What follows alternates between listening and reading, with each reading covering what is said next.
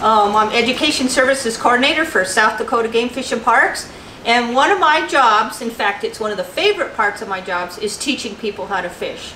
But after you catch the fish, and I teach you how to clean the fish, then you need to learn how to cook the fish. So that's what we're going to do today. We're just going to do kind of a short little video and showing you two different ways that you can prepare your fish. This is going to be for catfish, walleye, panfish, or bass. This is the first method I'm going to show you. This is blackened fish. Blackened fish is a kind of a spicier fish. It gives it a nice spicy taste if you like a little hotter. Kind of like if you're a hot wings kind of person, this is for you. It imparts a really good flavor on the fish, and it doesn't take long at all. It's extremely simple to do. First thing I'm going to show you is the walleye. This is a walleye that we caught a couple weeks ago. Nice couple of fillets, and I cut it in smaller pieces. The blackened seasoning you can get in the spice aisle of Walmart or any grocery store that you might have, and it's kind of Cajun, kind of hot, peppery, just a really nice flavor. It's hard to explain, but once you've had blackened fish, you'll probably fall in love with it. Especially good on catfish. The next ingredient is butter. Good old butter. You could probably get by with margarine, but I would suggest butter. You're going to put about 3 tablespoons of this in the pan, heat it up, and then what I like to do is I like to add just a little bit of olive oil. Now that you've seasoned both sides of the walleye, you want to put it in your pan. You want to make sure first, though, that your butter and your oil is nice and hot, and this is ready to go. So just kind of set it in your pan. Have it here a little sizzle. Just want to cook it on this side for a few minutes. Goes very quickly, especially with these small pieces. After 2 or 3 minutes, you'll kind of notice it's getting a little white on the edge. You want to flip these, and you'll have to kind of get underneath them very carefully because they're fragile at this point.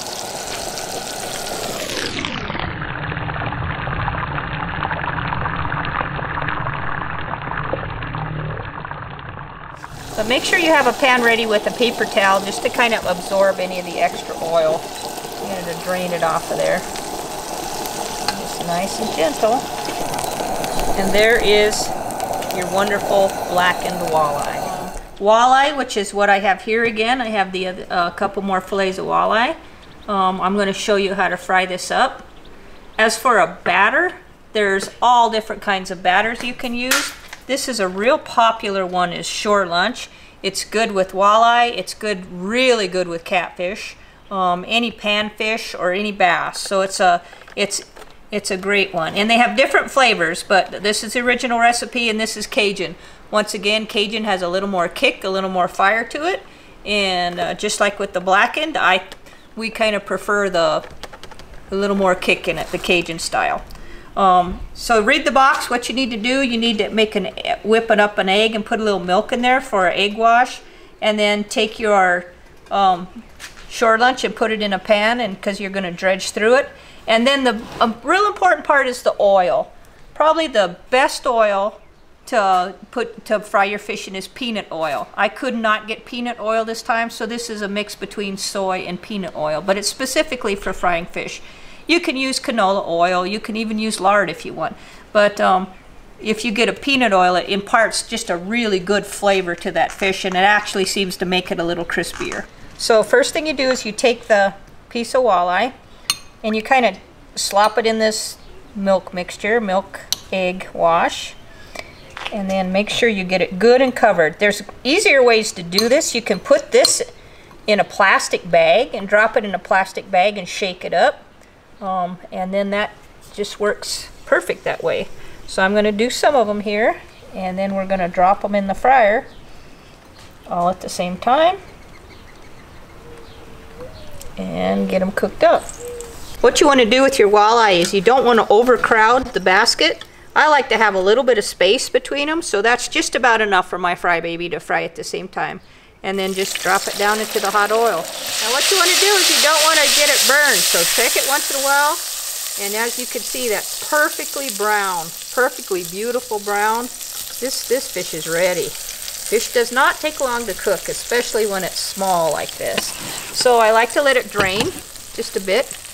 And then once again, have a pan with a paper towel in the bottom. And kind of easy. You just, all right, checking our fish.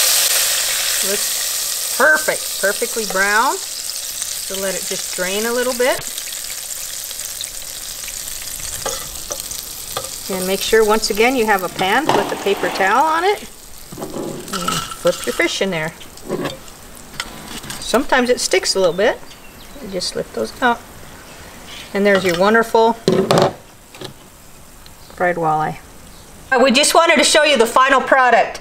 We've got our blackened walleye, our fried walleye, wonderful asparagus that we picked out of the garden this morning, and rice pilaf.